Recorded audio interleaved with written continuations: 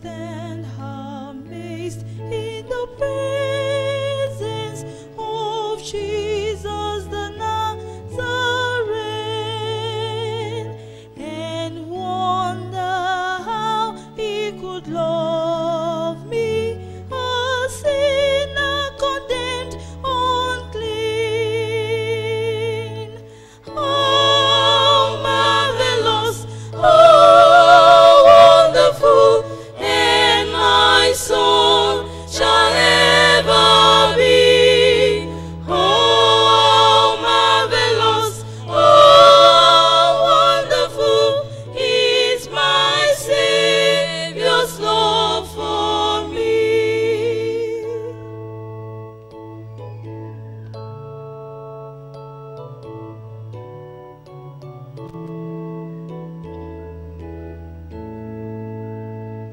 In pity, angels beheld him, and came from the world of light to comfort him in the sorrows he bore for my soul that night.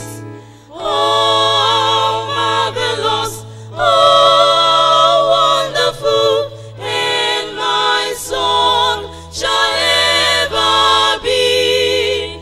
Oh, marvelous, oh, wonderful is my Savior's love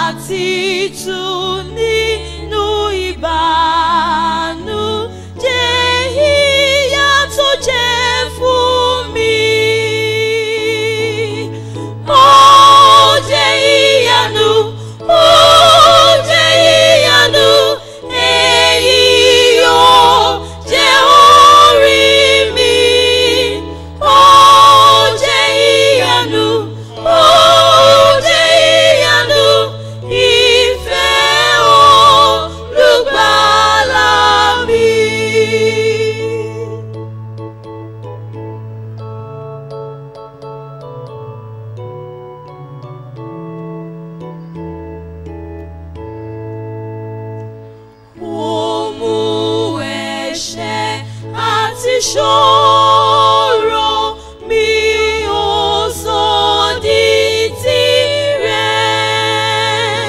Òru àníyàn mi lọ́gbìn, ó jìyà ó kú fún mi. Ó jẹ́ ìyanu, ó jẹ́ ìyanu, èyí yóò jẹ́ orí mi. Ó jẹ́ ìyanu, ó jẹ́ ìyanu, ìfẹ́ olùgbàlà mi.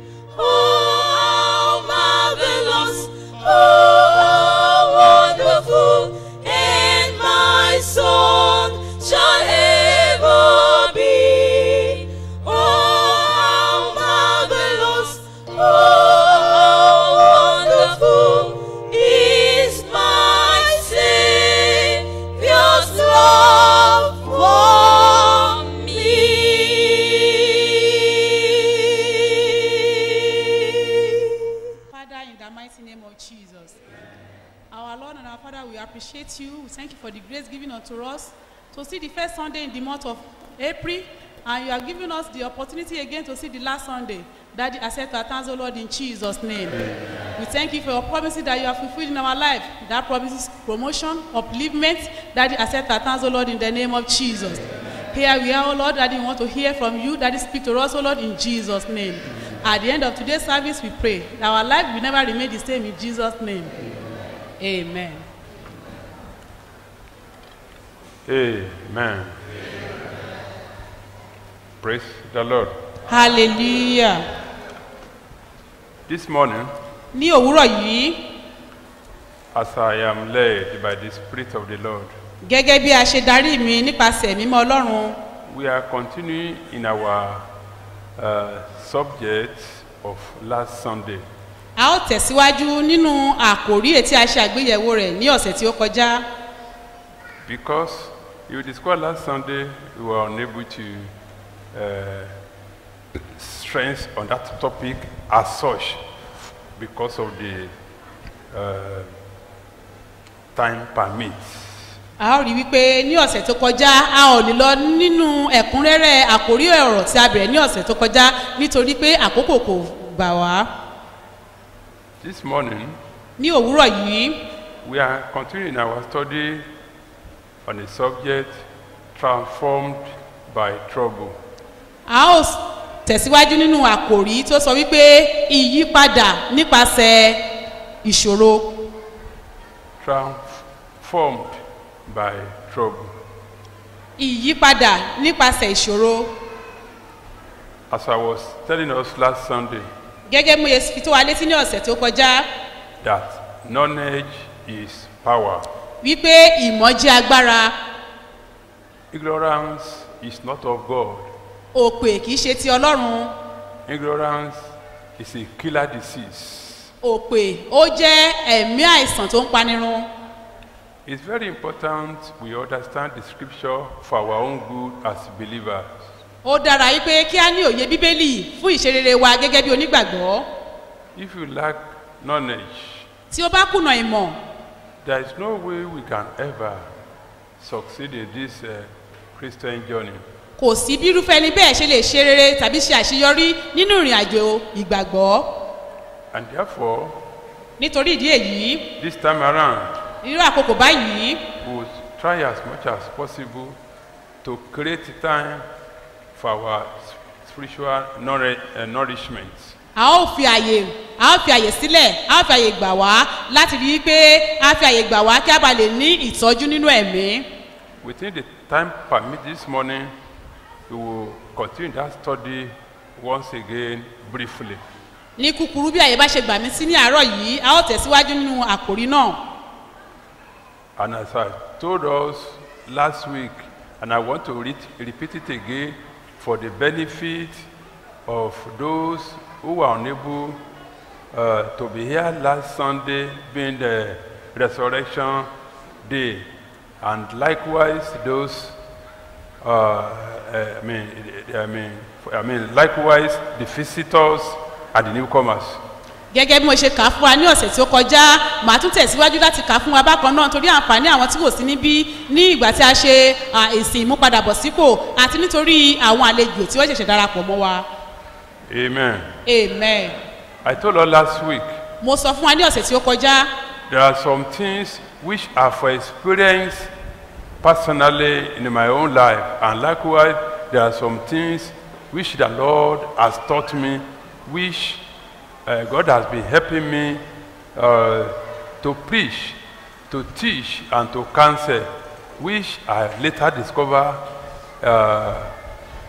in some other ways, and which I see this is a confirmation, and therefore need to intimate the people of God for our spiritual nourishment. gẹ́gẹ́ bí mo ṣe sọ fún wa, àwọn ìmọ̀ kan wà tí mo ti là kọjá, àwọn ìrírí kan wà tí mo ti là kọjá, bákan náà ni àwọn ẹ̀kọ́ kan wà tí Ọlọ́run fúnra rẹ̀ tí ó kọ́ mi, tí mo sì mọ̀ dájúdájú wípé ó dára fún ìrìn àjò ìgbàgbọ́ àti láti jẹ́ kí ẹnì kọ̀ọ̀kan wa kí á jẹ́ alábàápín nínú rẹ̀. Àwọn kankan wà tó jẹ́ wípé gẹ́gẹ́ bí ọmọ Ọlọ́run àti gẹ́gẹ́ bí ìránṣẹ́ rẹ̀ tí mo ti ní ìrírí rẹ̀ nínú ayé tèmi, tó sì jẹ́ wípé mo mọ̀ wípé dájúdájú pé òtítọ́ ni ọ̀rọ̀ rẹ̀. Kì í ṣe yẹn nìkan, àwọn kan wà tó jẹ́ wípé t'Olúwa fúnra rẹ̀ tó ti kọ́ mi pé báyìí ni báyìí ni báyìí ni, ṣùgbọ́n ní àkókò yìí tí mo tún bá pàdé ní ọ̀nà mìíràn, ẹ̀mí Ọlọ́run wá jẹ́ kó dímọ̀ fún mi pé mo ní láti jẹ́ kó di sí mímọ̀ fún àwa gẹ́gẹ́ bí ọmọ Ọlọ́run, kó bàa lè ran àwa náà lọ́wọ́ láti dàgbà nínú ẹ̀mí, àti pé kí ìrìn àjò ìgbàgbọ́ yìí kó bàa lè túbọ̀ rọrùn sí i. Olúwa yóò sì ràn wá lọ́wọ́. Amen. Amen. Amen. We are on the topic Transformed by Trouble Part 2. A wà nínú àkòrí tó wípé ìyípadà nípasẹ̀ ìṣòro apá kejì.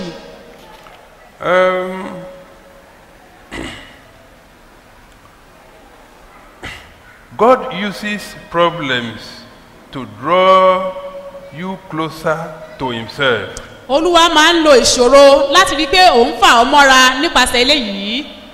The Bible says, Bíbélì wípé the Lord is close to the broken-hearted.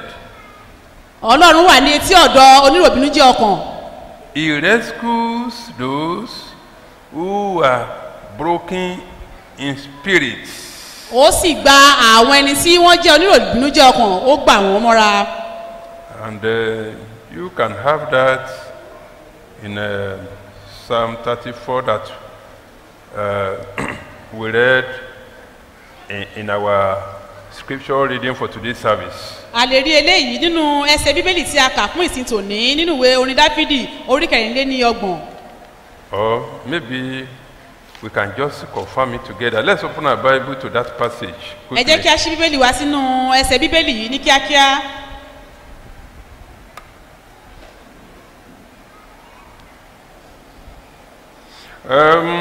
Psalm 34. Let's begin from verse 17 because of time. nítorí àkókò wa á bẹ̀rẹ̀ kíkà rẹ̀ láti ẹsẹ̀ kẹtàdínlógún. The righteous cry out, and the Lord hears. I'm reading from New King James Version of the Bible.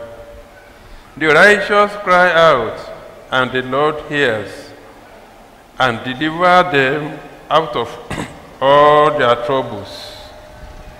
Verse 18. The Lord is near to those who have a broken heart, and save such as have a contrite spirit. Many are the afflictions of the righteous. I'm reading verse 19 now. ẹsẹ̀ kọkàndínlógún. Many are the afflictions of the righteous, but the Lord deliver him out of them all. Yes, ma'am. láti ẹsẹ̀ kẹtàdínlógún àwọn olódodo ń ké olúwa sì gbọ́ ó sì yọ wọ́n jáde nínú ìṣẹ́ wọn gbogbo. olúwa ń bẹ létí ọ̀dọ̀ àwọn tí ń ṣe oníròbìnújẹ́ ọkàn ó sì gba ẹrú àwọn tí ń ṣe onírora ọkàn là. ọ̀pọ̀lọpọ̀ ní ìpọ́njú olódodo ṣùgbọ́n olúwa gbà á nínú gbogbo wọn. Amen. amen. And that is a confirmation from the Bible, so that in order to us to understand that what the man of God teaches, I'm very sure is from what himself has tasted, that is experience in the Christian race. And I believe he's speaking from practical knowledge of God, not theory. a fi ẹsẹ̀ rẹ̀ múlẹ̀ nínú bíbélì kí òye kí ó lè yé wa wípé ohun tí ìránṣẹ́ ọlọ́run tí ó ń kọ́ wa yìí ó kọ́ wa ní ohun tí ó fẹsẹ̀ múlẹ̀ nínú bíbélì ohun tó ti là kọjá ìrírí rẹ̀ gangan ìyẹn ni pé kò kàn kọ́ wa ní ohun tí kò tí ì là kọjá ó kọ́ wa ní ìrírí tí ó ti là kọjá tó ti mọ̀ nípa rẹ̀. Praise the Lord. hallelujah. And we will discover that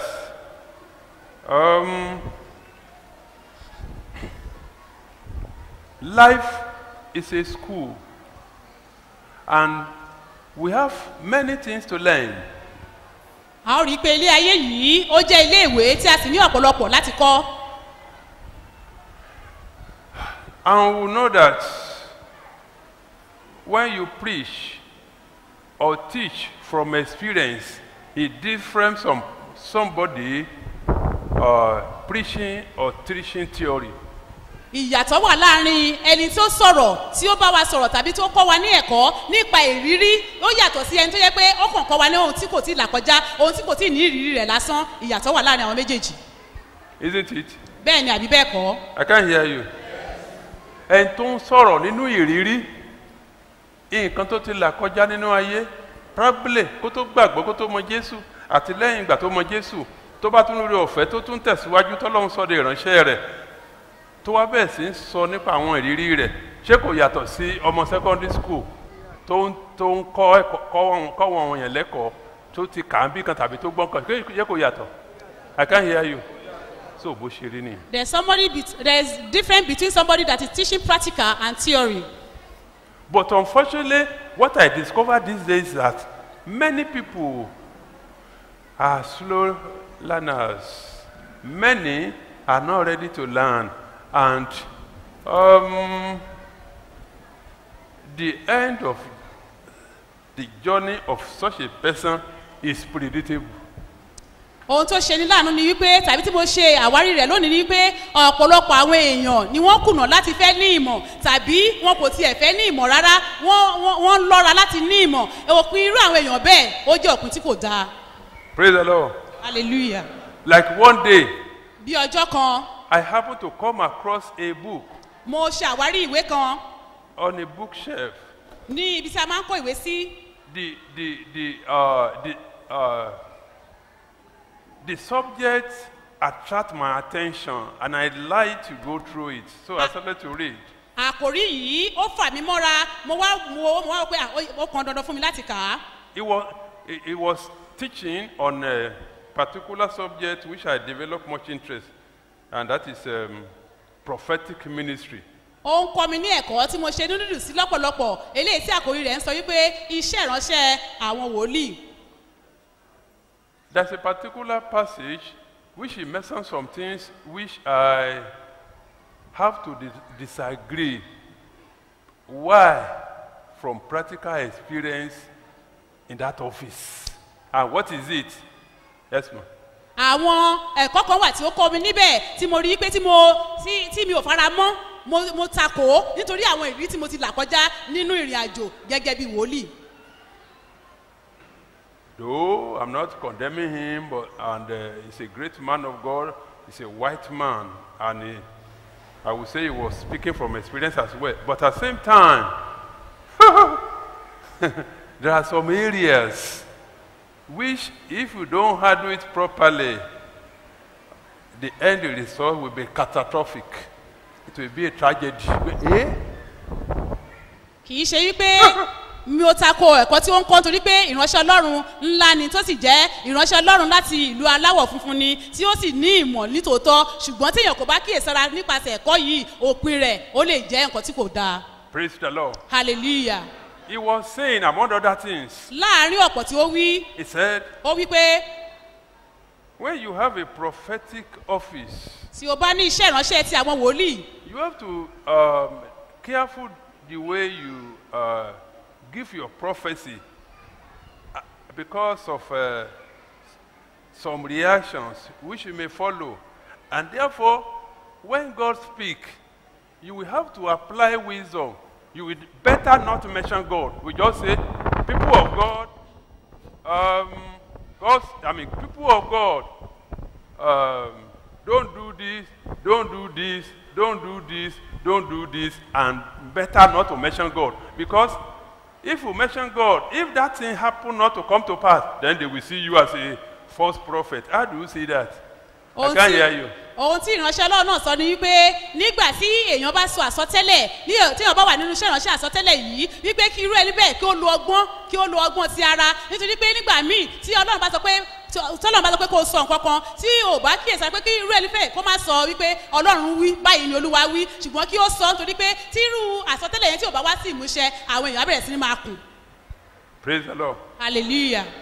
Praise the Lord. hallelujah. How do you see that? báwo lẹ ṣe rí eléyìí sí. Though a layman may agree with him, saying, and that's better so that you will be on safe side. People will not see you as a false prophet. So it's better you just say. aláìmọ̀kọ èèyàn lè gba eléyìí gbọ́ kí àwọn èèyàn á máa wò pé káwọn èèyàn má bàa sọ yìí pé nǹkan tó sọ kò wá sí ìmúṣẹ. And that is treading on a dangerous path. eléyìí túmọ̀ sí pé kíyàn kí ó máa rìn ní ọ̀nà tí ó léwu. By His grace, nípa orí ọ̀fẹ́ rẹ̀ I've declared so many things. mo ti sọ ọ̀pọ̀lọpọ̀ So many things. That is prophecies. àwọn àsọtẹ́lẹ̀ lóríṣiríṣi. Even that concern the nation that come to pass. èyí tó ní ṣe pẹ̀lú orílẹ̀-èdè gan tó sì ti wá sí ìmúṣẹ. And therefore, nítorí ìdí èyí. I am not afraid ẹ̀rù ò bà mí. to be his mouthpiece. ẹ̀rù ò bà mí láti jẹ́ agbẹnusọ rẹ̀. Like many times. ní ọ̀pọ̀ ìgbà. Many years back. bí ọ̀pọ̀lọpọ̀ ọdún sẹ́yìn. Decades back. àwọn ọ̀pọ̀lọpọ̀ ọdún sẹ́yìn. When I was probably I'm given an opportunity to minister. nígbà tá a bá fún mi láǹfààní láti ṣiṣẹ́ ìránṣẹ́. And I will go to a point. màá wá dé ìpele kan. Whereby we say, people of God. wọ́n á sọ pé ẹ̀yin ènìyàn ọlọ́run. Though we are praying that God should bless us, that God should intervene concerning our troubles. But at the same time, God is telling me right now that we should pray for the country because God opened my eyes. I can see blood flowing in Nigeria, a lot of that. And therefore, let's pray. and I'm sorry to say this, I'm not condemning anybody, they will say, what is that? Do you want to, are you trying to exalt yourself? We are giving you a prayer point and you are deviating. What is that? Go and sit down. You have to be very watchful the way you minister your gift. This or that. I'm telling you what happened. And I'm saying, sorry, sir. I've suffered a lot of rebuke. But now, when it's coming to pass, I remember, had it been that I had kept quiet, saying that it's good to respect the authority, it's good to fear them, but if you fail to deliver what God has,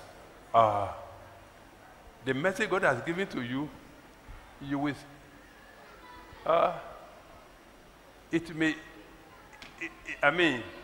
not only it will cost your ministry, it will make you to die before your time and you will not reign with him. Because God will rebuke you for fearing man than him. Ní ọ̀pọ̀lọpọ̀ ìgbà nígbà tí a bá fún mi ní ìwàásù tàbí tí a fún mi ní àkórí kan láti ṣiṣẹ́ lé lórí bóyá wọ́n ní ká gbàdúrà fún ara wa ni kí ó lè dára fún wa nígbà tí mo bá bẹ̀rẹ̀ sí ní lé àwọn àdúrà yìí ẹ̀mí Ọlọ́run wá lè ṣí mi lójú kí n wá yí àdúrà yẹn padà wípé bóyá ó sọ pé mo rí àgbàrá ẹ̀jẹ̀ tó ń ṣàn lórílẹ̀‐èdè Nàìjíríà màá wá sọ pé ẹ jẹ́ ká gbàdúrà lóòótọ́ ara wa la fẹ́ gbàdúrà fún ṣùgbọ́n ìrántí Ọlọ́run fi hàn mí lọ́wọ́lọ́wọ́ yìí ẹ jẹ́ ká gbàdúrà fún orílẹ̀‐èdè Nàìjíríà ní àkókò náà àwọn adarí wọn bẹ̀rẹ̀ sí ní bá mi wí pé ohun kó tá ní kí o ṣe ọ̀tọ̀ ohun tí ò ń ṣe ọ̀dán ṣùgbọ́n ó wá jẹ́ ìdídùnnú mi pé àwọn ìran yẹn ní àkókò náà ó ń wá sí ìmúṣẹ bó tilẹ̀ jẹ́ pé ní àkókò yẹn mi ò bẹ̀rù àwọn olórí torí pé tí èèyàn bá bẹ̀rù olórí ó lè mú kí wàhálà ìṣòro kó dé bá ọjọ́ iwájú iṣẹ́ ìránṣẹ́ rẹ̀. Praise the Lord. Hallelujah. I also remember a night at the headquarters. Mo rántí alẹ́ ọjọ́ kan. When we were about to round up the service and I'm called up. Nígbà tí. To pray, I met probably a result of. I was giving last ministration then. It was on a different subject. And as I probably about to round up, then I said, people of God told me there's going to be a plane crash. And that we need to pray right now. They permitted me, they prayed the prayer. But when they didn't pray very well, I said, well, this is not a matter well. I go on foot. I have my own foot virgin. I don't use. I don't make use of flights and this and that. Say, I do board downfall and so on. I said, look, this is not a matter of that. We need to pray very well. Whether you make use of it or this, or maybe you have never had the opportunity of using flight and this and that. I said, pray very well. I said it several times. And they prayed. And 24 hours later, this came to pass. And they will marvel. And since that day to God be glory, when I say God says, they used to think very well before they disagree with me. Supposing I had not mentioned the name of God, because they will not take it serious, they will say, you have come. Otumbere, Otumbere. Praise the Lord. Hallelujah. And therefore, when God gives a word, you have to say, this is what God says, whether they agree with you or not. But if we want to use your own knowledge, anything could happen.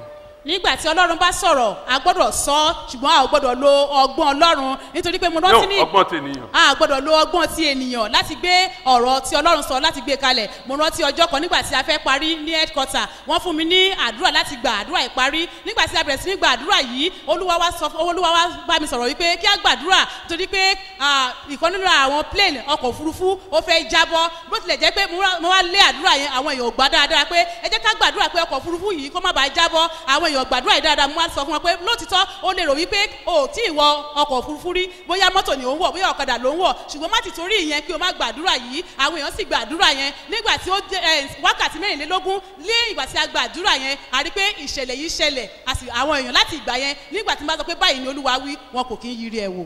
Praise the Lord. Hallelujah. kí ẹ pé wọn yiri ẹ̀ wò wọ́n máa ń jẹ́ kan ronú dáadáa kan sọ pé o tún bẹ̀rẹ̀. Praise the Lord. Hallelujah. Praise the Lord. Hallelujah. And I'm very sorry to say this as well. when we are about to leave a woman of God in this nation, Modupe, you know, I make a prediction about 2 weeks earlier. I can't remember exactly, between 2 or 3 weeks earlier. Say this, and God will permit it for certain reason, and it came to pass within a very short time. So I didn't say somebody will die. Why? I said God says. Bákan náà nígbà tí ìṣẹ̀lẹ̀ kan fẹ́ ṣẹlẹ̀ nípa ti ìránṣẹ́ kan obìnrin ní orílẹ̀-èdè yìí mi ò sọ pé ẹnìkan fẹ́ kú o ṣùgbọ́n mo sọ pé báyìí ni Olúwa wí láì bí ọ̀sẹ̀ méjì sígbà yẹn ìṣẹ̀lẹ̀ náà sì ṣẹlẹ̀.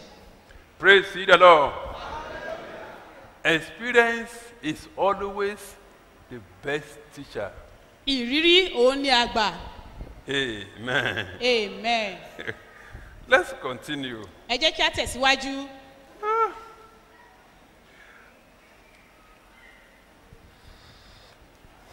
Your most profound and intimate experiences of worship will likely be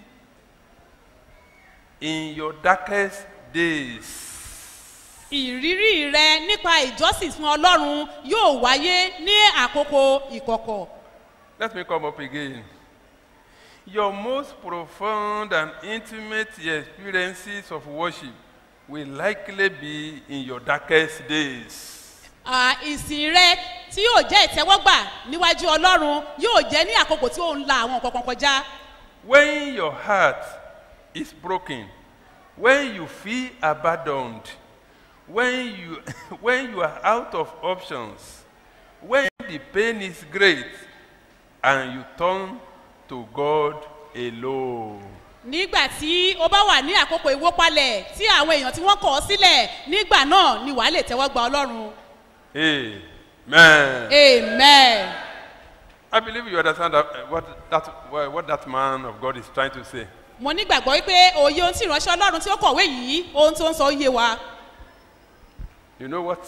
To be in the darkest days. Ẹ mọ̀ kéèyàn kó wà ní àkókò kéèyàn kó wà nínú ìrora. There's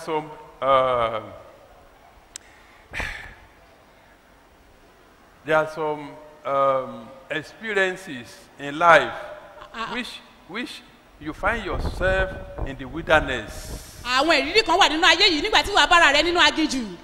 That is a sort of wilderness experience. Àwọn ìrírí aginjù. When you can hardly find anybody to comfort you or to support you or to encourage you. Nígbà tí o tiẹ̀ lè rí àwọn èèyàn rárá tipátipá ni wàá ti rí èèyàn tí á tì ọ́ nínú tàbí tí á gbà ọ́ nímọ̀ràn tí á gbà ọ́ níyànjú tàbí láti rú ọ́ sókè. Probably at times like that of Job, even your closest friend may have to abandon you for a while. Say, àmọ́ nǹkan tó ń ṣẹlẹ̀ sọ́gbẹ́ni o bóyá ẹ̀ṣẹ̀ ló dá ló fà á tàbí pé kí ló ṣẹlẹ̀ àṣà àgàbàgebè ni gbogbo eléyìí tó ń ṣe tó lòun lọ ṣọ́ọ̀ṣì tó ń ṣe gbogbo ẹ̀ bóyá ó kàn ń tàn wá jẹ ni dájúdájú pé ó ti ṣe àwọn kankan wọ́n á bẹ̀rẹ̀ sí ṣe kíni wọ́n á bẹ̀rẹ̀ sí ṣe ìdájọ́ wa wọ́n á bẹ̀rẹ̀ sí sọ nǹkan tí táwọn ò mọ̀ nípa bẹ́ẹ̀ ìwọ náà wá ṣe kíni you have to be alone with God àwa ṣe kíni àwa ṣe kíni àwa ní focus àwa dúró ti Olúwa nìkan ṣoṣo òun nìkan ṣoṣo ló máa sọ pé my son my daughter I am with you I know what you are passing through I've permitted it for certain reason for this is the only one at that time who can console you. A lè fi àpẹẹrẹ tí Job ṣe àkàwé àrí pé nígbà tí ó ń la àwọn nǹkan kọjá àwọn ọ̀rẹ́ rẹ̀ he discovered that most of his friends they begin to mock him and despise him and he was alone with God and during that time he was able to focus on God and to pray his way out. Praise the Lord. It is then that this thing will draw you closer to God. It is then that you will pray heartfelt prayers. nírú àkókò báyìí nírú àwọn ìlàkàkà báyìí ló lè fà á mọ́ ọlọ́run tí wàá sì lè gba àwọn àgbáyọrí àdúrà. There will be nothing like superficial prayers. kì í ṣe àwọn àdúrà ṣá. Ìgbà yẹn gan ló lè gba àdúrà gidi tó wá láti kéne láti inú ọkàn wá. Ọ̀pọ̀lọpọ̀ àwọn àdúrà làwọn kan ń gbà tó jẹ́ wípé bí ìgbà tí èèyàn kan tan ara ẹ̀ jẹ bí ìgbà tó yẹ pé àtàwọn èèyàn kan gbàdúrà táwọn làágùn tó kàn ń wò káàkiri àìdẹ̀ gbàdúrà ni Jésù ṣe Jésù ṣe Jésù ṣe. When you are having one challenges or the other, you'll be able to pray a wholehearted prayer, the prayer that will be answered by God. Nobody will force you to pray, but you'll be able to pray wholeheartedly. Praise the Lord. Hallelujah. Praise the Lord. Hallelujah. Let me give you an example. Ẹ jẹ́ kí n fún wa ní àpẹẹrẹ yìí. Your wife is about to die. Ìyàwó rẹ ti fẹ́, ó wà ní bèbè ikú. And you know that this is a critical condition. O sì mọ̀ wípé eléyìí ó ti fẹ́ ṣẹlẹ̀. And the doctors are saying, àwọn dókítà sì ti wí pé. well, we have tried our best. We don't know what to do again. A ti sa gbogbo pé àwa kò sóhun tá a lè ṣe mọ́. Are you a Christian? Are you a Christian? Ṣé Kìrìsìtẹ́nì ni yín bí? You better pray. Ẹ gbàdúrà o. Perhaps there may be hope. Bóyá ìrètí lè wà. How would you pray? Báwo ni wàá ṣe gbàdúrà? Jésù ṣe Jésù ṣe. Maybe say thank you Jesus and begin to yawn. Or begin to Jésù ṣe doze Jésù off. ṣe. Thank you Jesus. Ṣé bẹ́ẹ̀ ni? Mi ò gbọ́. O máa retí kí wòlíì kan ṣe fún ẹ ní prayer point. Mi ò gbọ́. Bó ṣe rí nìyẹn. Lórúkọ Jésù, àní tanra wa jẹ. In Jesus' name, we will not deceive ourselves. Gbogbo àwọn ẹ̀mí ìjọsìn nínú ara lénìí Olúwa yóò gbà wá. God will deliver us from every carnal worship. Don't deceive yourself again. Má ṣe tan ara rẹ jẹ rárá. There is difference between the two. Ìyàtọ̀ wà láàrin àwọn méjèèjì. Today you will pray and God will hear your prayer. Lónìí wà gbàdúrà Olúwa yóò sì gbọ́ àdúrà rẹ. Amen. Amen. It says further. Ó tún tẹ̀síwájú láti wí pé. It is during suffering that we learn to pray our most authentic, heartfelt, honest to God prayers. Ní àkókò ìpọ́njú ni a máa ń gbàdúrà àwọn àdúrà kíkankíkan, àwọn àdúrà tó ti inú ọkàn Ọlọ́run wá. Let me come up again. Ẹ jẹ́ kí n kà sí wa létí lẹ́ẹ̀kan sí i. It is during suffering that we learn to pray our most authentic, heartfelt, honest to God prayers. Ní àkókò ìpọ́njú ni a máa ń níran láti gba àwọn àdúrà tí ó ṣe kókó, àwọn àdúrà tí ó mú kí ó tó ń fa ọwọ́ Ọlọ́run sọ̀kalẹ̀. When we are in pain, nígbà tí a bá wà nínú ìnira, we don't have the energy for superficial prayers. A ò kì í ní okun láti gba àdúrà ti ara. Pray the Lord. Hallelujah. Pray the Lord. Ṣé òótọ́ ni àbí òótọ́ kọ́? I can't Am I hear saying you. the truth? Some people, Àwọn èèyàn kan wà. they will bring their child to the house of God, Wọ́n á gbé ọmọ wọn wá sílé Ọlọ́run. and maybe the child is almost dead. Bóyá ọmọ náà ti wà ní bèbè ikú. The child could not breathe again. Kò lè mí dáadáa mọ́. And you come to the house of God. Wọ́n wá sáré gbé wá sílé ìjọsìn. Say, man of God, Ìránṣẹ́ Ọlọ́run, please ẹ jọ̀wọ́, assist me. ẹ gbà mí. This is my only child, Ọmọ ẹyọ kan ṣoṣo tí mo bí náà ní eléyìí. and it's about to die. Ó sì ti fẹ́ kú báyìí. And the man of God come forward and say, okay, let's pray. Ẹ wá sọ pé ẹ jẹ́ ká gbàdúrà. How do we pray? Báwo lẹ ó ṣe gbàdúrà àdúrà bẹ́ẹ̀? Jésù ṣe, Jésù ṣe. Ǹjẹ́ ẹ máa gbàdúrà pé thank you Jesus and you begin to doze off? Ẹ dẹ̀ gbàdúrà, mi ò tẹ̀sí gbàgbé, mo tẹ̀sí Pray, gbàgbé. pray. Jésù ṣe, Jésù ṣe. Thank you Jesus and begin to yawn. Jésù ṣe. Ṣé bẹ́ẹ̀ ni? I can't hear you. Is that so? There are some people, when there's problem, say, pray, pray. And I know sabi pray. I know I be Catholic. I don't sabi. Àwọn mi wà tí a bá ní ká gbàdúrà, wọ́n ní mi mo bá ṣe ń gbàdúrà ẹ mọ̀ pé ìjọ àgùdà ni mo ti wá, a kì í gbàdúrà bẹ́ẹ̀. If such a thing should happen to you, would you be Catholic then? I can't hear you. Kí ló ṣẹlẹ̀? Even àwọn aládùúgbò a máa sọ pé kí ló ń ṣẹlẹ̀ ní ṣọ́ọ̀ṣì ẹni yẹn ń disturb wa àbí kí ni mo wí? Even our I can't hear neighbors, you. they will begin to murmur and say, what is happening in the church? Their noise is disturbing us. I've witnessed several cases like that. Mo ti ní àwọn ìrírí, mo ti dojúkọ àwọn ìrírí oríṣiríṣi bẹ́ẹ̀. I say, so daddy ẹni ṣe gbàdúrà bẹ́lẹ̀, kí ẹ̀ má gbàdúrà, kí lẹ̀ ń sọ, ọmọ kó ṣoṣo sí mo ní. Sọ pé, mọ́mí, ṣẹ̀bá sọ pé kí ẹ máa gbàdúrà, mo fọlọ́run bẹ̀ yín, mi ò mọ̀, bó ṣe mọ̀, Jésù, àtúntò, àtúntò ṣe kí ni, báwo kò ti tó, àtúntò máa pariwo gan. Bó ṣe rí nìyẹn, lórúkọ Jésù. You discover that some people that cannot pray very well, when they get to a hard time, they will pray very well. And even you ask them, Daddy, can you pray? I say, because of what I'm passing through, I'm ready to pray. Ní orúkọ Jésù. In Jesus' name. The Lord will grant to us the power and the grace to begin to serve Him in spirit and in truth from today in the name of Jesus. Olúwa yóò fún wa ní oore ọ̀fẹ́ àti agbára láti máa sìn nínú òtítọ́ àti nínú ẹ̀mí ní orúkọ Jésù. And today, Lónìí, the Lord will deliver us from carnality in the name of Jesus. Olúwa yóò gbà wá lọ́wọ́ ẹran ara ní orúkọ Jésù. I believe the man is speaking from experience, practical experience. Mo nígbàgbọ́ wípé ìránṣẹ́ Ọlọ́run tí à ń kàrọ̀ rẹ̀ yìí, ó ń sọ̀rọ̀ láti inú ìrírí tí ó ga gan. Isn't it? Bẹ́ẹ̀ ni àbí bẹ́ẹ̀ kọ́? Yes. Bẹ́ẹ̀ ni. And from your own experience as well. Àti láti inú ìrírí tìrẹ náà bẹ́ẹ̀. Let's listen again. Ẹ jẹ́ ká tún tẹ́tí sí i. God could have kept Joseph out of jail,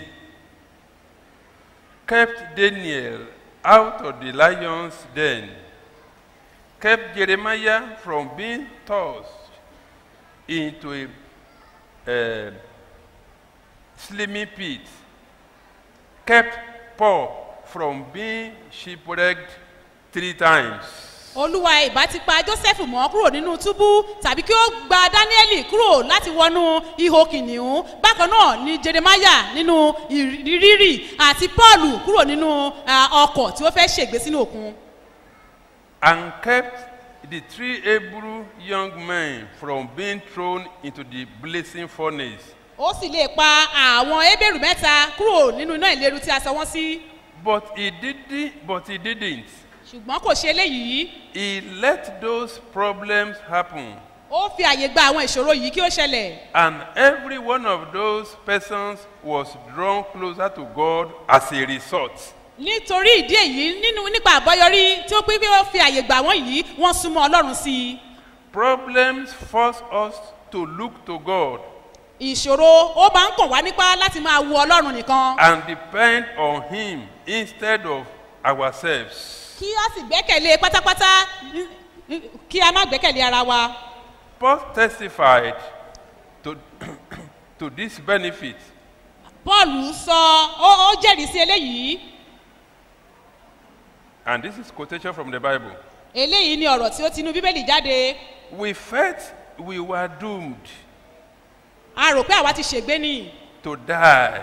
Láti kú. And saw how powerful we were to help ourselves. A di aláìlágbára láti ran ara wa lọ́wọ́. But that was good. For then we put everything into His hand, into the hands of God. Àwa fi ohun gbogbo sí ọwọ́ Ọlọ́run. Who alone could save us. Tó jẹ́ pé òun nìkan ni ẹni náà tí ó lè gbà wá. You will never know that God is all you need until God is all you've got. O lè mọ̀ pé Ọlọ́run nìkan ni o nílò nígbà tí o bá rí pé Ọlọ́run nìkan ni ó lè ṣe é. Let me come up again. Ẹ jẹ́ kí n kà fún wa lẹ́ẹ̀kan sí i. You will never know that God is all you need until God is all you've got. O lè mọ̀ wípé Ọlọ́run nìkan ni ohun tí o nílò láti ní àyàfi tí o bá mọ̀ wípé Ọlọ́run nìkan ni ó lè ṣe é. Regardless of the cause, none of your problems could happen without God's permission. kò ní fi ṣe ibi tí àwọn ìṣòro yìí ti wá ṣùgbọ́n kò sí ìṣòro tí ó lè dé bá ọ tí ọlọ́run kò mọ̀ nípa rẹ̀. Everything that happens to a child of God is father fitted, and the intent to use it for good, even when Satan and others mean it for bad. Ohunkóhun tí ó bá ṣẹlẹ̀ sí ọmọ ọlọ́run fúnra rẹ̀ ti yí rẹ̀ ó ti jọ́ wò nígbà míì gan tí èṣù tí ó bá lọ́wọ́ sí i. Amen. Amen. I believe you understand the passage. Mo nígbàgbọ́ pé ibi tí a kà yìí ó yé wa. Pardon? That is, kò sí ohunkóhun, that is, as a child of God, there is nothing that happened to you without his knowledge. Kò sí ohun tó lè ṣẹlẹ̀ sí ọmọ ọlọ́run tí ọlọ́run kò ní ìmọ̀ nípa rẹ̀. I hope you understand that. Mo nígbàgbọ́ pé òye lè yé wa. Jesus said among others. Jésù sọ láàrin ọ̀pọ̀. He said, ó wí pé your ear irun of orí your rẹ head is numbered, a kà á, and none of them can fall to the ground without his knowledge. pé ẹyọ kan ìkan nínú rẹ̀ kò lè jábọ́ sílẹ̀ láì sí ìmọ̀ tẹ́lẹ̀ ọlọ́run. Àbíkà tó sọ kọ́ nìyẹn. He told the disciples, ó ní irun orí yín, irun tó wà lórí láti kà ṣánṣán, ó ní kò sí kankan náà tó lè bọ́ sílẹ̀ láì jẹ́ wípé bàbá mọ̀ sí. Praise the Lord. Hallelujah. Àbí Jésù kan ló sọ. Pardon? I can't hear you. Ìyẹn fún mi pé o ò lè ẹ bá fi ẹsẹ̀ kan páyìn lásán, ẹsẹ̀ kó kàn fara fi kàn báyìí lásán láì jẹ́ pé kí ni God knows about it. You cannot kick anything without the knowledge of God. Praise the Lord. Hallelujah. And that is why Ìdílé léyìí, if you lack knowledge, tí o bá kùnà ìmọ̀, the way you react to challenges ọ̀nà tí wàá gbà dojúkọ àwọn ìpèníjà which God has permitted tí ọlọ́run ti gbà láàyè, will either mar or make you.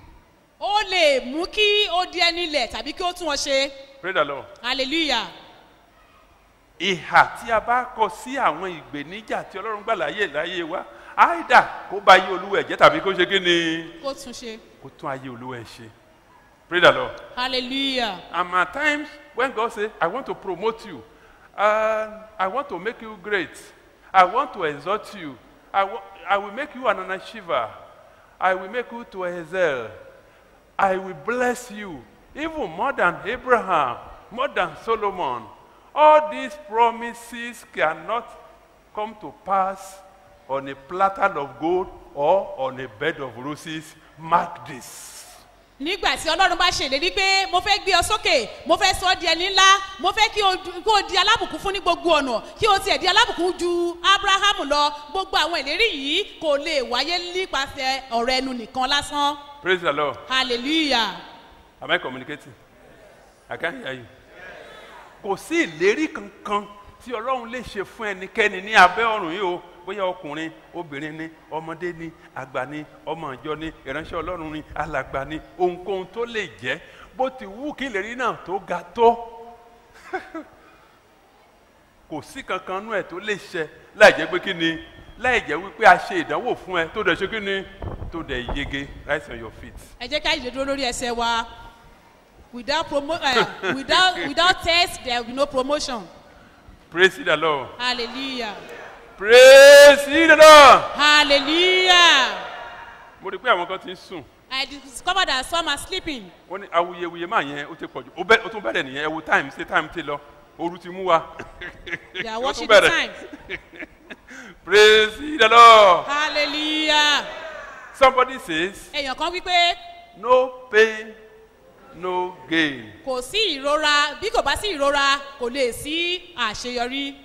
Somebody says, Èèyàn kan wí pé no cross, no crown.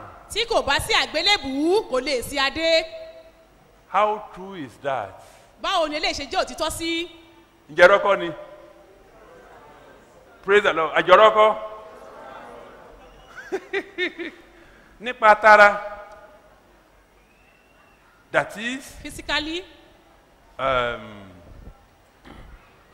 in the realm of the physical, nípa tara, you can use long leg. Kí ló pé ọ̀gá dẹ̀ ṣèlérí pé ó máa promote mi àbúdẹ̀ ti gbàgbé okay whatever the case may be bóyá ó dẹ̀ discover nǹkan kan màá lọ rí nlé màá wá nǹkan tó jọjú màá fún nǹkan tó bá fẹ́ màá fún kí ìgbéga yín kó bá lè tẹ̀ mí lọ́wọ́ ṣùgbọ́n nípa tẹ̀mí can you do that? I can't hear you. Physically, you can bribe your boss because you want promotion from him, but spiritually, you cannot bribe God. Praise the Lord. Hallelujah. Something happened not quite long. Ohun kan ṣẹlẹ̀ láìpẹ́ yìí. He's a man of God. Ó jẹ́ ìránṣẹ́ Ọlọ́run. He was, God exalted him. Olúwa gbéga. Immediately he was exalted. Ní àkókò ìgbéga yìí. You know that there are some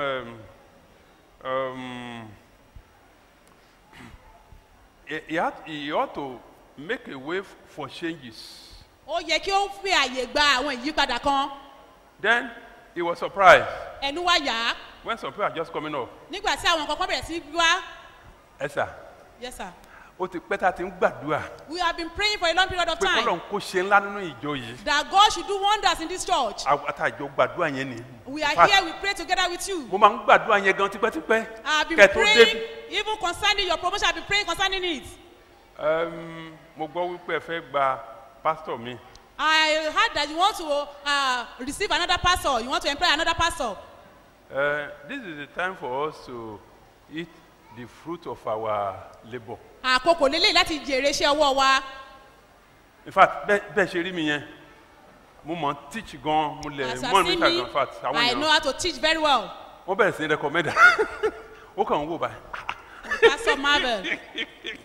Wọ́n ní àwọn ti ṣiṣẹ́ nínú ìjọ yìí, àkókò That they have worked in pé that church, ó it yẹ is now kó time jèrè for them iṣẹ́ táwọn to ṣe. eat. It is time for them to eat the fruit of their labour. Ìwọ sọ Ẹnu wá ya ìránṣẹ́ Ọlọ́run yìí. tó dẹ̀ ń lọ bí gan. Praise the Lord. And the person keep on lobbying for the position. Praise the Lord. Hallelujah. Praise the Lord. Hallelujah. There are some things many people fail to understand. Àwọn nǹkan kan wà tí ọ̀pọ̀lọpọ̀ tí àwọn kan wà tí wọ́n kùnà láti ní òye rẹ̀. By His grace, Nípa orí ọ̀fẹ́ rẹ̀, I'm a principled person. mo jẹ́ ẹni tí ó máa ń mú ohun gbogbo ní létòlétò. And I'm not saying I'm so disciplined, but I love to be disciplined. I love discipline. Mo fẹ́ràn ìbáwí lọ́pọ̀lọpọ̀. I want to live a disciplined life. Mo fẹ́ máa gbé ìgbé ayé ẹni tí a ti bá wí. No matter how I may profess to love you, Kò sí bí mo ṣe lè sọ wípé mo fẹ́ràn rẹ tó. I will never give you a position where I know that will not perform because of the Lord have for you. I will be the last person to choose such a thing. And that's why some people will say, kí ló dé, ó yẹ kí n ṣe báyìí, ó yẹ kí n ṣe báyìí, ó yẹ kí n ṣe báyìí. I said, look, you need to be to what? Mi ò ní fi ẹ́ sí ipò tí mo mọ̀ yí pé o ò ní lè ṣàṣeyọrí níbẹ̀. Ìdílé léyìí tí àwọn èèyàn kan máa ń sọ pé báyìí tó àwọn mọ̀ á fún ara balẹ̀. Praise the Lord. Hallelujah. Listen to me very well. Ẹ tẹ́tí sí mi dáradára. I am not saying that I am perfect in this regard, Mi ò sọ pé mo pé nínú ọ̀rọ̀ yìí o. but with my little understanding, Nípa òye díẹ̀ tí mo ní yìí, I believe that it is dangerous to put a round peg in a square in a round hole, isn't it? Praise the Lord. mo gbàgbọ́ wípé kò dáa kí á fi ohun tí ò tọ́ síbi tó tọ́. Because if you are put in a place, Torí pé tá a bá fi ọ́ sí ipò kan you cannot perform. tí o lè ṣe ojúṣe rẹ̀ ń bẹ̀. Number one, Àkọ́kọ́, people will begin to complain, àwọn èèyàn á bẹ̀rẹ̀ sí ní máa kùn. and it will affect the strength of the church. Á sì mú àbàwọ́n bá ìjọ Ọlọ́run. It will affect the health of the church. Á mú àbàwọ́n bá ìlera ìjọ Ọlọ́run. Not only that, Eléyìí nìkan kọ́, God will not be happy. inú Ọlọ́run gan kò lè dùn. Praise the Lord. Hallelujah. And therefore, it's not a matter of saying,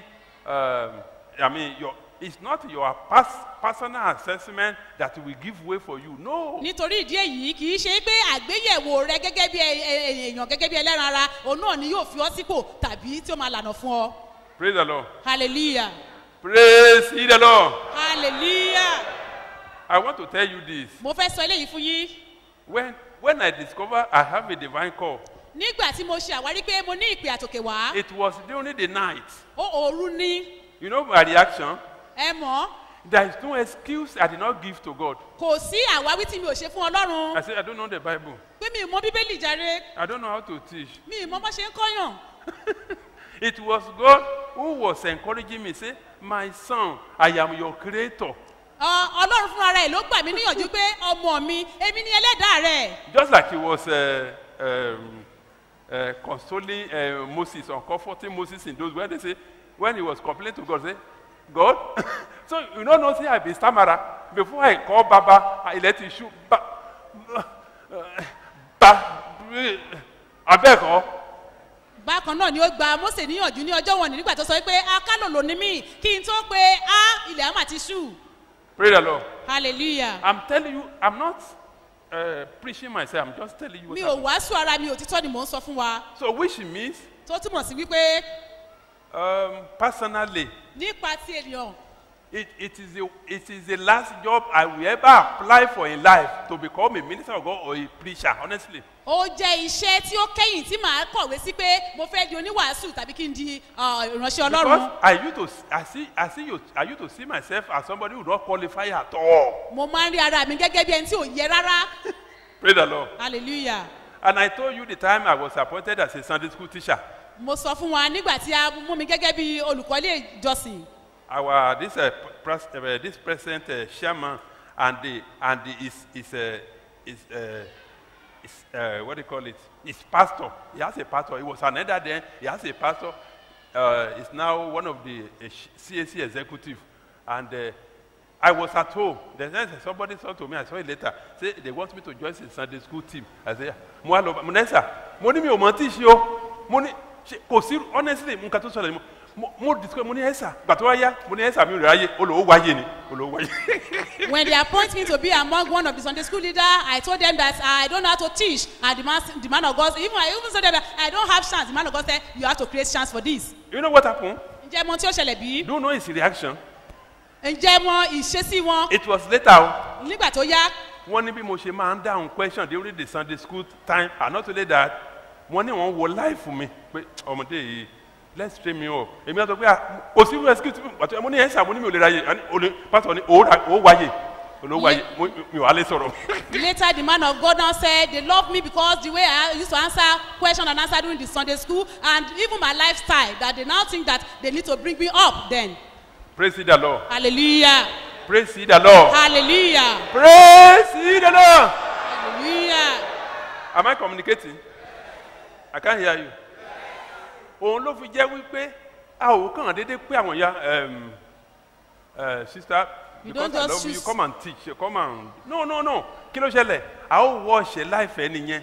We examine your life. So many things tabari pé kiri even gan bó tẹ̀ sọ pé rárá there are some people I was the one who encouraged them to join this school to become a worker and this one they themselves they can testify but I may not tell them reason I just say this they will say some of them will say just like myself Esther kiri kan no you have to do it àfi tó bá kọ̀rọ̀ sí Ọlọ́run lẹ́nu àfi tó bá yẹ pé he or she has a genuine reason they are okay go and pray about it I believe that if truly God has chosen you he will make a way for you and so on and so forth. Unlike pushing yourself èmi náà ọ̀yà mo ṣe kìnìún kan kìnìún kan wo ojúṣàjú wà nù ìjọ yìí ọmọlẹ́wà èèyàn burúkú ni mo ti mọ̀ tẹ́lẹ̀ mo ti mọ̀ ti pẹ́ no it's not like that bí ìyàwó mi gan tó bá struggle láti minister you can ask for her he dare not do it she dare not even gbogbo nǹkan tó ń ṣe yẹn not until God have to tell me say look give her the opportunity to deliver message and do this honestly go and ask from her and go and ask from God and that is the only way to succeed in this Christian race and to succeed as a minister and it will help way a lot. Praise the Lord. Ọ̀nà àbáyọ lélẹ́yìn fún wa láti ṣe àṣeyọrí gẹ́gẹ́ bí ẹnì kọ̀ọ̀kan àti gẹ́gẹ́ bí ìránṣẹ́ Ọlọ́run kí a má ṣojú ṣáájú kí a má sì máa dupò nínú ìjọ nítorí pé tí ẹ bá béèrè lọ́wọ́ ìyàwó mi gan tí wọ́n bá sọ pé àwọn fẹ́ sọ̀rọ̀ àbí àwọn oníṣẹ́ ìránṣẹ́ láì jẹ́ pé Ọlọ́run bá fi sí mi lọ́kàn ìgbà míì gan Ọlọ́run ló máa sọ pé a fi àyè gbà jẹ́ kó jíṣẹ́ tí mo rán. Ẹ wo the other time Pastor Edele I heard him advertising wípé à ń wọ àwọn Sunday school teacher I said did I send you go ask for me money who send you is it God who send you or me he has to apologize go ask for Pastor Edele I said, never you do such a thing again. Sunday school team, not for advertisement. Like a worker, not for advertisement. If we see those that are qualified, we encourage them. If they are not ready, then leave them alone. I said, I prefer not to have a worker rather than having somebody who will disgrace us. And when I look at the Bible very well, God always demands for the best. Our God is a God of quality and not quantity. Know that. Ọlọ́run wa jẹ́ Ọlọ́run tí ó máa ń mú àwọn èèyàn tí ó dára jù kì í ṣe Ọlọ́run tó máa ń kó ọ̀pọ̀ èrò jọ ìdílé ilé tí mo fi máa sọ pé ó tẹ́ mi lọ́rùn gan kí a máa ní òṣìṣẹ́ ṣùgbọ́n tí a bá tẹ̀ máa ní òṣìṣẹ́ kó jẹ́ òṣìṣẹ́ tó dágájíá. Look at the choir. Ẹ jẹ́ ká wo àwọn akọrin. They know that I love them. Wọ́n mọ̀ yí pé mo fẹ́ràn Men and wọn. women, but I don't tolerate nonsense or discipline from any one of them. I said, it's better we cancel the choir department rather than having somebody ministering who will sing like an angel in the church, and after the service, he or she become another person entirely. Better, no, never better. No. And God will help you in the name of Jesus. Amen. Wípé ó dára kí má tiẹ̀ ní ká má ní kwaya ju wípé ká ní àwọn akọrin tí wọ́n akọrin gẹ́gẹ́ bí áńgẹ̀lì nínú ìjọ ṣùgbọ́n ní òde kí ìgbé ayé wọn kí ó má jẹ́ ètà lè mú yangàn. I want to tell you this. Mo fẹ́ sọ eléyìí fún yín. And the young ministers should learn. Àwọn tí ó ṣẹ̀ṣẹ̀ àwọn ìránṣẹ́ náà tó ṣẹ̀ṣẹ̀ ń dìde wọn kẹ́kọ̀ọ́. Very, very important. Ó ṣe pàtàkì. Otherwise, there is no way they can ever succeed. Kì í ṣe pé. Torí pé láì ṣe eléyìí kò sí ọ̀nà àbáyọ fún wọn. If God has led me tí ó bá jẹ́ pé ẹ̀mí Ọlọ́run fúnra rẹ̀ ló darí mi. to establish a church or to start a church. Láti bẹ̀rẹ̀ ìjọ àti láti ṣe àgbékalẹ̀ ìjọ. Or to start my own ministry. Àbí láti bẹ̀rẹ̀ iṣẹ́ ìránṣẹ́ tèmi. If I had done it carnally. Tó bá jẹ́ pé nípa ti ara ni mo fi ṣe. Say èmi náà ní gift now. That after all I have gifts. Èmi náà ní mo gift mi ju ti pastor wa lọ. I have gift that is even more than our pastor's own. Máa ń jí òkú dídé gan. I can raise up the dead. Either kí n ti kú tàbí kí Ọlọ́run fúnra ẹ̀ ti disgrace me by now. I'm telling you the truth. Maybe I will have died or God himself will have disgraced me before this day. Praise the Lord. Hallelujah. Before he can find you worthy. Kí ó tó lè kà ọ́ yẹ. To give you an assignment which will give you the grace to fulfill. Tí a fún ọ ní iṣẹ́ tí wàá ṣe láti di ẹni àmúyẹnú ayé yìí. He must have tested you very well. A ti yiri rẹ wò, a ti dán ọ wò ní ọ̀pọ̀lọpọ̀ ìgbà. He must have proved you. A ti yiri rẹ wò. Like Abraham of old. Gẹ́gẹ́ bí Abraham ti gbani. Like Isaac. Isaki. Like Jacob. Jacobu. Like Jeremiah. Like Paul. Bí Paulu. Peter. Bí Pétérù. And many other. Joseph of old. Bí Joseph ti gbani. I'm telling you the truth. Mo sọ títọ́ ọ̀rọ̀ fún ọ. Otherwise. Láìsí èyí. He will fail. Irú ẹni bẹ́ẹ̀ á kùnà. Praise the Lord. Hallelujah. Praise the Lord. Hallelujah. And he will give you a sign. A sì fún ọ ní àmì. I made a covenant with you. A sì bá ọ dá májẹ̀mú. Praise the Lord. Hallelujah. Lẹ́nu ọjọ́ mẹ́ta ẹ̀. 3 days ago. Olúwa ń kọ sí mi. God called unto me. Pé ó ní kí n lọ sí mi. He asked him to go and rest. Ó ní stress o ti stress ara ẹ jù ó ní kó lọ sí mi. He said I should go and rest, that I stressed myself. And I myself I sense in the spirit that somebody who is about to pass on. Èmi náà wá rí nínú ara mi pé ó dàbẹ́ ni pé àgọ́ ara yìí fẹ́ kọjá lọ. But anytime I want to try. Ṣùgbọ́n ní gbogbo ìgbà tí n bá fẹ́ tiraka láti ṣe. Something will happen. Ohun kan á ṣẹlẹ̀. I will have to pray more aggressively than before. Mo ní láti wá gbàdúrà ju sàtẹ̀yìnwá lọ. And to stress myself again. Láti wá tún fi ara mi ṣiṣẹ́ ju ti tẹ́lẹ̀ lọ. I said, Lord. Àwọn sọ pé Olúwa. I want to rest. Mo fẹ́ sinmi. But the situation does not permit me. Ṣùgbọ́n ohun tó ń ṣẹlẹ̀ ní àyíká àtàgbègbè kò fàyè gbà mí. He has to teach me what to do. Ó wá kọ́ mi ní ohun tí màá ṣe. And I have to be on my knee. Mo ní láti wá wà lórí eékún mi. Begin to remind him concerning his covenant with me. Mo wá bẹ̀rẹ̀ sí ní máa rántí àwọn májẹ̀mú rẹ̀ tí ó ti ṣe pẹ̀lú mi. Otherwise, láìsí èyí. I don't know what have happened by now. Mi ò mọ ohun tí ìbá ti ṣẹlẹ̀ sí. This work is not easy. Iṣẹ́ yìí kò rọrùn rárá. If you do it in the flesh. Tó bá ṣe nínú ara. The devil, the enemy will attack you with their evil, with their arrow, and you don't die suddenly. Àwọn ọ̀tá wọ́n ta ọfà tí ọ irúfẹ́ ẹni bẹ́ẹ̀ á kàn kú lójijì ni. Òótọ́ mo sọ fún ẹ o. I'm telling you the truth. Òótọ́ mo sọ fún wa yẹn o. I'm telling you the truth. Whether you remain in this place or not. Bóyá o wà níbí àbí o lọ síbòmíì. The devil doesn't want anybody to use it to God. Èṣù ò fẹ́ kẹ́nikẹ́ni kí ó jẹ́ ohun èlò níwájú Ọlọ́run. He will try it's worse to make sure that he kept on attacking you until you run away or die. a bẹ̀rẹ̀ sí ní máa dojú ìjà kọrú ẹni bẹ́ẹ̀ títí ẹni bẹ́ẹ̀ yẹn yóò fi sá kúrò nínú iṣẹ́ yẹn tàbí kó kú. òótọ́ mo sọ fún wa yẹn o. I'm telling you the truth. òun ló fi jẹ́ pé ìránṣẹ́ ọlọ́run mi á dèdè kú lójijì. You discover that some man of God they just die suddenly. ẹgbẹ́ mìíràn ó lè má jẹ́ kó dẹ́sẹ̀ bóyá ó ṣàgbèrè pàṣẹ ó lè jẹ́ pé nǹkan tó lọ́wọ́ òran tó lọ ṣe kí ni tó lọ ṣe ló dẹ̀ ṣe wọ́n á dé àtáàkì ẹ̀ kò dẹ̀ sí nǹkan tó fẹ́ fi béèlì ara rẹ̀ níwájú olúwa pé olúwa ṣebí ìwọ ló rán mi má jẹ́ n kú ṣebí ìwọ ló rán mi má jẹ́ kí ìyàwó mi kú sí ṣebí ìwọ ló rán mi má jẹ́ kí n pàdánù ọmọ lórí iṣẹ́ ìwọ ló pè mí sí kò lè gbọ́n tí ò bá ti lè ní nǹkan tí ò bá sí ní májẹ̀mú pẹ̀lú ọlọ́run kí ló máa ṣẹlẹ̀ ẹni tí kò hábù ojú ṣe kí ni ojú á ti olúwẹ̀ lórúkọ jésù ojú ò ní tiẹ̀. Amen. Jesus said you not be put to shame. Some minister of God they die suddenly it's not because they commit sin one the other. Maybe because they have delay God will not allow the enemy to attack them. If they don't have enough confidence or covenant with God, if they cannot remind God of his covenant with them, they will just pass on like that. Rest on your feet. If you like pray, if you don't like well. Bí o bá fẹ́ kí o gbàdúrà bí o bá fẹ́ má gbà á. But I counsel you to pray. Ṣùgbọ́n mo rọ̀ ọ́ pé kí o gbà á. You remember this month is a month of I can't remember. Mo mọ̀ pé ẹ rántí pé oṣù yìí jẹ́ oṣù. I can't hear you. Promotion. Ìgbéga. Month of divine promotion, isn't it? Ìgbéga àtòkè wá. There is no way you can receive divine lifting except God found you faithful.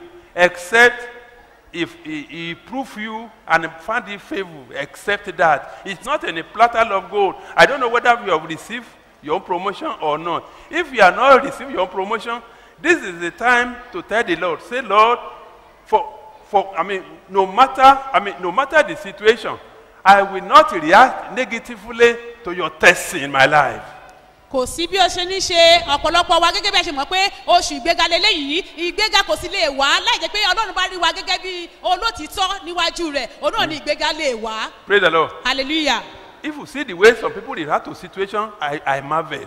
Tí ẹ bá rí báwọn míì ṣe máa ń dojúkọ àwọn ìṣòro ẹ̀rù máa ń yà mí ni. Ìgbà táwọn èèyàn bá ní challenge ilẹ̀ máa mọ ẹni tó gbàgbọ́ àti ẹni tí ò gbàgbọ́. It is when you see when the people have challenges then you know the people that are believers and those people that are non-believers. Then you hear him or her say. Ẹ̀wá wí tó gbọ́ sọ wípé. Tọmọdé bá ti kú. If this child died. Mi ò wá ṣọ́ọ̀ṣì mọ́. I will not come to the church again. Mi ò wá ṣọ́ọ̀ṣì mọ́. I will not come to this church again. Mi ò wá ṣọ́ọ̀ṣì mọ́. I say I will not come again. Lórúkọ Jésù èyí ẹ ò ní ra. In Jesus' name your name. Mo ní ìyè ò ní ra. Commit yourself to the hand of God. Fi ara rẹ lé Ọlọ́run lọ́wọ́ báyìí. Say Lord. Bí Olúwa. Open my understanding. Ṣí mi níyè. To all these teachings. Sí gbogbo àwọn ẹ̀kọ́ yìí. To all these mysteries. Sí gbogbo àwọn àṣírí yìí. Clear unto God. Kígbe sí Ọlọ́run. To open your understanding. Láti ṣí ọ níyè. Knowledge is power. Let's count on him. Ìmọ̀ agbára ni ìmọ̀. Bẹ́ẹ̀ ni. Pray in the name of Jesus. Gbàdúrà ní orúkọ Jésù. Pray in the name of Jesus. Gbàdúrà ní orúkọ Jésù. Pray in the name of Jesus. Gbàdúrà ní orúkọ Jésù. Bẹ́ẹ̀ ni. I can't hear you praying. Mi ò gbọ́ pé ò ń gbàdúrà. Bẹ́ẹ̀ ni bẹ́ẹ̀ ni. Bẹ́ẹ̀ ni. Rakori kasiri kosoko bushidaba. Ereke puri kasiri kasidaba. Rakuri kasiri kasidaba. Ereke puri kasiri kasidaba. Ereke puri kasiri kasidaba. Puri kasiri kasidaba. Rakuri kasiri kasidaba. Bẹ́ẹ̀ni. Bẹ́ẹ̀ni. Bẹ́ẹ̀ni. Bẹ́ẹ̀ni. Bẹ́ẹ̀ni. Bẹ́ẹ̀ni. Bẹ́ẹ̀ni. Bẹ́ẹ̀ni. Bẹ́ẹ̀ni. Bẹ́ẹ̀ni. Bẹ́ẹ̀ni. Bẹ́ẹ̀ni. Bẹ́ẹ̀ni. Bẹ́ẹ̀ni. Bẹ́ẹ̀ni. Ori kasiri kasidaba. Ereke puri kasiri kasidaba. Rakuri kasiri kasidaba. Pray in the name of Jesus. Gbàdúrà ní orúkọ Jésù. Pray in the name of Jesus. Gbàdúrà ní orúkọ Jésù. Pray in the name of Jesus. Gbàdúrà ní orúkọ Jésù. Pray in the name of Jesus. Gbàdúrà ní orúkọ Jésù. Puri kasiri kasidaba. Rakuri kasiri kasidaba. Ereke puri kasiri kasidaba. Puri kasiri kasidaba. Rakuri kasiri kasidaba. Puri kasiri kasidaba. Ereke puri kasiri kasidaba. Bẹ́ẹ̀ni. Bẹ́ẹ̀ni. Bẹ́ẹ̀ni. Bẹ́ẹ̀ni. Bẹ́ẹ̀ni. Bẹ́ẹ̀ni. Bẹ́ẹ̀ni. Bẹ́ẹ̀ni. Bẹ́ẹ̀ni. Bẹ́ẹ̀ni. Bẹ́ẹ̀ni. Bẹ́ẹ̀ni. aha, bẹ́ẹ̀ni, aha, bẹ́ẹ̀ni, aha, bẹ́ẹ̀ni, aha, bẹ́ẹ̀ni, aha, bẹ́ẹ̀ni, aha. bẹ́ẹ̀ni. Horika sairika horika purika shidaba. Ereke purika sirika sidaba. Rakurika sairika horika pupa sidaba. Rakurika sirika shidaba. Urika sirika sidaba. Aha, Bẹ́ẹ̀ni, aha. bẹ́ẹ̀ni. O gbàdúrà yẹn dáadáa. You are not praying enough. Mo náà gbàdúrà yẹn You are dáadáa. not praying very well. O gbàdúrà yẹn dáadáa. You are not praying very well. And I don't know why.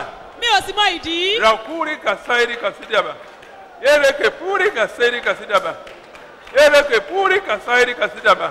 Aha, Bẹ́ẹ̀ni, aha, bẹ́ẹ̀ni, aha, bẹ́ẹ̀ni, aha, bẹ́ẹ̀ni, aha. bẹ́ẹ̀ni. Orika sirika sidaba. Ereke purika sirika sidaba. Ereke purika sirika sidaba. Ereke purika sirika sida. Ereke purika sirika sidaba.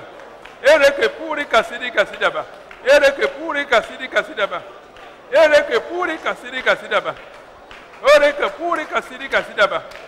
Ereke purika sirika sidaba. Purika sirika sidaba. Ereke purika sirika sidaba. Purika sirika sidaba.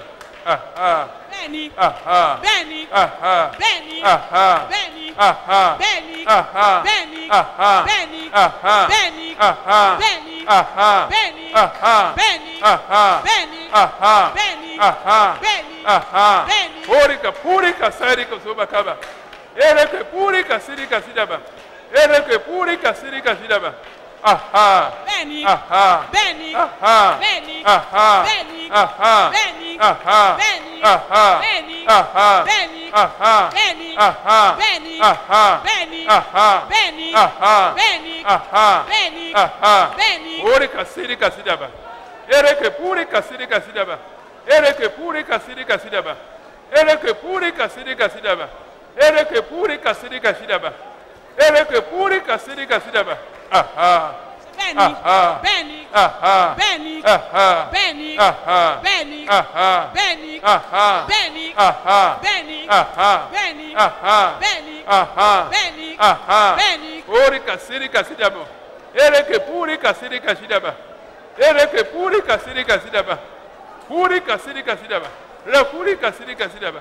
Purika sirika sidaba. Ereke purika sidaba. Ereke purika sirika bu.